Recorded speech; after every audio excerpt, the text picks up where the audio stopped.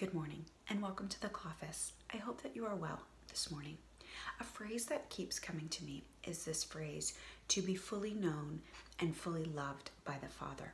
1 Corinthians 8 verse 3 says, whoever loves God is known by God. And earlier in verse 1 it says, knowledge puffs us up, but love builds us up. And so it's like, do you want to be famous or do you want to be loved? Well, here's the great thing. With God, you are famous, and with God, you are completely loved. Even though He knows every single thing you've ever done, you've ever thought about doing, you've ever thought about not doing, God knows it all and completely loves you. 1 Corinthians 13 verse 12 says, for now we see only a reflection as in a mirror.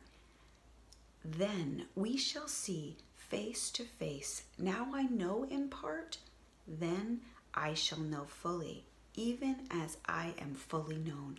Although we don't completely know God yet, and although we don't completely understand God yet, He completely knows us now. He completely understands us now, and He completely loves us now. Today, in this moment, and in all of our moments, He completely loves us.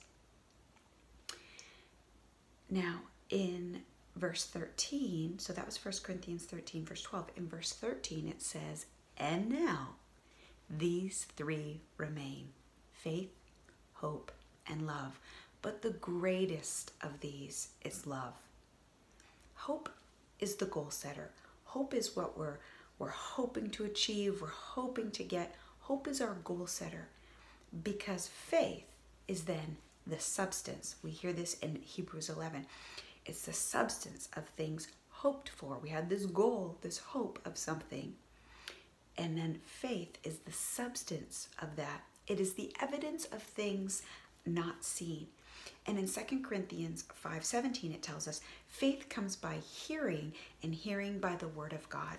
We need to be such people of being able to trust God. So we hope in things, we hope in Him, we place our hope in Him. But then, as we are filled with the word of God, as we hear His voice, recognize that it's Him, and walk in faith, our faith then grows and it increases and it increases, allowing us to even go further in a deeper relationship with Him and getting to know His love, to be loved by Him, and to love Him even greater. So my friends, today I want to encourage you. I want to encourage you to completely hope in the Lord, completely trust Him. Allow your faith to expand, but your faith comes from hearing His word.